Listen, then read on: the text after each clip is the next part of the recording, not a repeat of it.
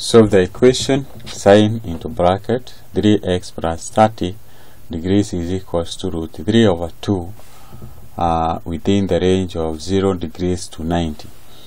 So we start by dividing root 3 by 2.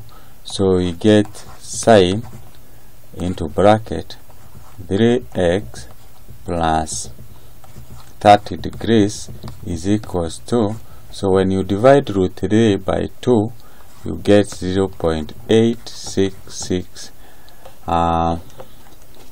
The angle whose sine is 0.66 is angle 60. So this means sine 3x plus 30 degrees is equals to the sine of 60 degrees, implying that 3x plus 30 is equals to 60.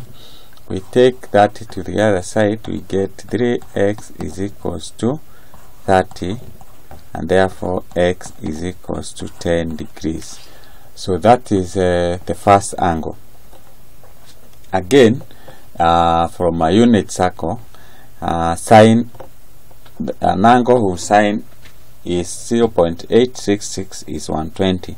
So this means sine into bracket 3x plus 30 is equals to sine 120 degrees.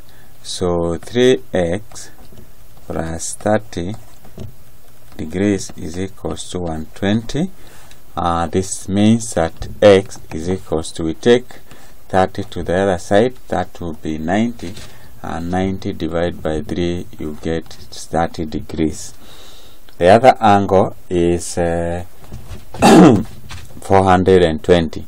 That is sine into bracket 3x plus 30 is equals to the sine of 360 plus we add plus that is 60. So this means that 3x plus 30 degrees is equals to 420. We take 30 to the other side, so this is 420.